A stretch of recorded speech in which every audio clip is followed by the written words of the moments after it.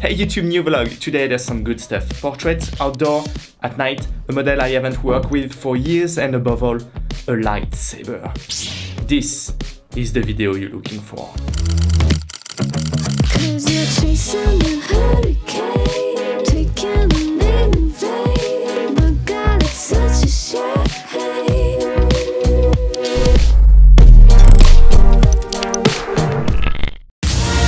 Remember the video with the RGB lights? Wasn't that fun? I promise you we'd test them again outdoors, and well, now it is. But more, people from Godox, they send me this. How cool is that? Like the last time, it's not sponsored, they don't ask me for anything in exchange, but I got it for free. Yeah, I think they like me. And once again, it's not a technical review, there are a lot of brands that make this kind of light. I let you research for the best one. I don't know if it's this model, to be honest, I haven't even tested it yet, so the goal is just to see how we can have fun, be creative with it, and what kind of image we can get. Oh, and if you're wondering if I'm gonna add the sound of a lightsaber every time I move the thing, the answer is yes, every freaking time. Today we are going to work with Claire. You've probably already seen her if you follow me on Instagram. We've done a million photo projects together, she's even been in some of my short films. We hadn't been able to collaborate since I left for Australia, so it will be an opportunity to catch up. Of course, now that I'm back in France, a shooting preparation needs to be done with some food around. The advantage of working with someone you know so well and trust artistically is to be able to delegate certain creative aspects. I always later decide the makeup or the styling on this kind of photoshoot. I know in advance that you will take exactly the right outfits. Okay, the sun had just set, we can finally start. We're gonna have to warm up a little bit, for her and as well as for me. First image is in the middle of the street. The idea is to use the contrast between the cold tone of the night with this very dark blue and a very warm color, for example pure red. I must admit that on this picture it looks like the headlights of a car. The light is really very powerful. You will have to be careful to find the right intensity, not to be too strong in the highlights. Here the idea was to put a little more material in the background, especially vegetal material, thanks to the trees, in parallel with the floral patterns of Claire's jacket. The second problem we'll have to deal with after its intensity is the position of the light. The environment is dark, and depending on where we place it, either too much underneath or too much on the side, we will see shadows appear, not always graceful, which will draw the face of the model in a not very aesthetic way. This is the problem of working with only one light source. Here I use one of the small lights from the last video to model the face and lighten up some parts. This kind of very colorful light reminds me of the aesthetic of some 80s movie, and it's a bit the atmosphere I would like to recreate with this photoshoot. Of course, we would have needed some props for that, but we will stick to the visual. I would like something a little punk, a little grunge. The problem with today's camera is that they become a bit too powerful in low light, and because I've done my job a bit too well, we end up with sharp, clean images with no grain. Even using a low ISO and fast shutter speed, I still have light, so... And again, my lightsaber is really powerful. So it's mostly in post-production that I will try to recreate the look I'm looking for, by adding quite a lot of grain first, and sometimes by blurring very slightly the images that are too sharp. No need to switch to Photoshop for that. In Lightroom you can use the local retouching tools, and putting the sharpness in negative will add a little bit of blur. I also wanted to add a bit more texture, but for vlogs I have a policy of limiting the post-production part to raw editing and color processing and avoiding effects. We're also going to try to add an urban environment to the scene to introduce a little more storytelling with the lights in the background, the silhouette that seems to follow her. A nice atmosphere, but I'm not a fan of the hand on the hip. Same here, the overall pose is good, but I shouldn't ask her to put her hand like that. I don't think it's very natural. I like the green light, but I don't really like it with the blue background.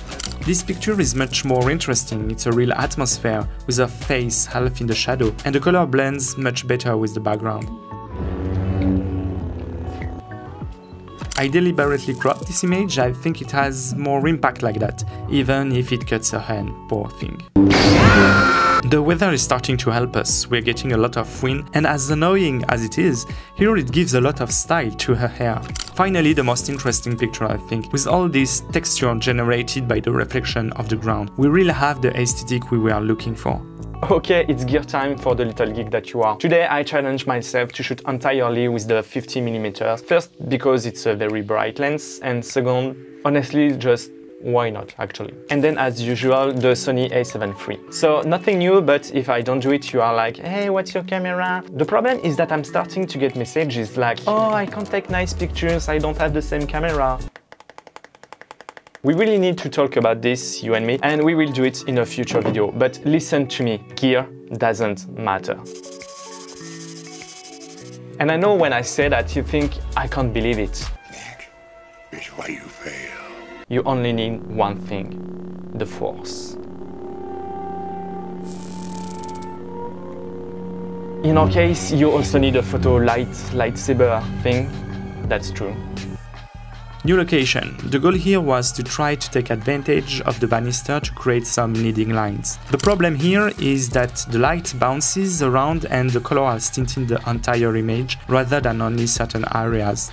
It's a little better here since we have other tints on our top, but the shadows and reflections on her face are not very aesthetic. I tried another color here and I think it's much better, not to mention that the uplifted hair also goes very well with Claire. And that's the advantage of the RGB lights. This one has all the options as the little ones we tested the last time. You can change the temperature to get a more natural look, use special effects or the hues. And guess what? This time you have a remote to control everything. You can change the modes, the colors, blue, green, purple, red. It allows you to quickly test different colors depending on what you're looking for. That's what I did here, with different variation for this series, with a very fashion look, even streetwear, with her very white sweater. The goal is to try to find the colors that will contrast the most with the background, while creating an interesting harmony.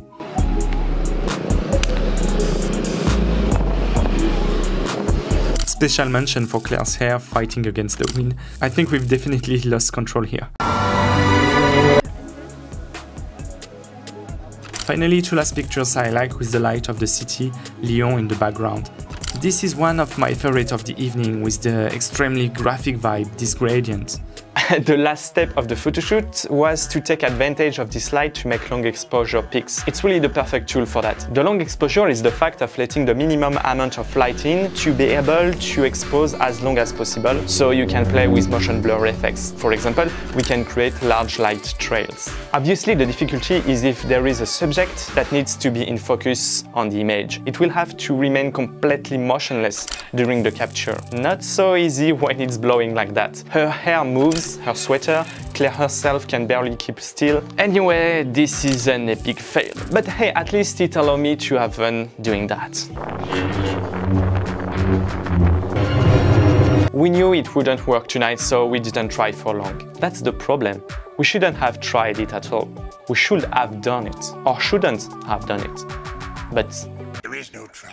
At the same time, it gives us the opportunity to do it again for our next vlog. If you want me to dedicate one entirely to the long exposure, don't hesitate to tell me in the comments. Okay, my two favorite images from tonight's shoot. First, this one with a very ghostly aspect, and then the reflection created with a small piece of glass. We really have a very special atmosphere. It doesn't even look like it was shot outside.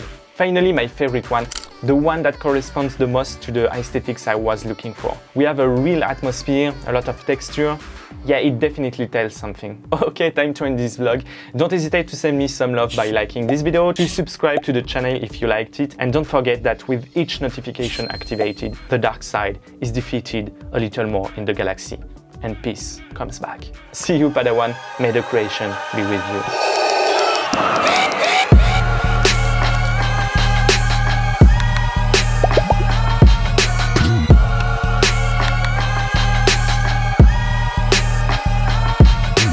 I'm one with the Force, and the Force is with me. You shall not pass, you little piece of shit! Ah!